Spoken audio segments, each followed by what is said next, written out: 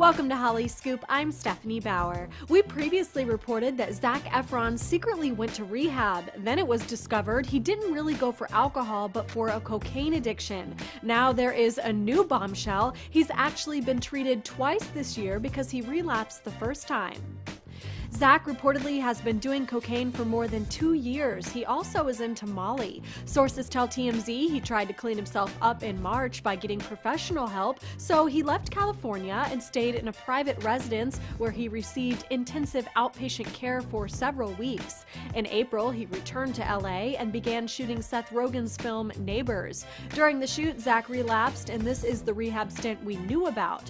After the film wrapped up, he decided to get a second dose of outpatient care. So what's his deal? Why is he turning to drugs? He always seems so polished and put together. Well, the site claims it's girl problems, he feels his career is floundering, he's struggling with his controlling parents, and he got involved with some pals that were into drugs. He has since cut those people out of his life, and he is said to be doing much better.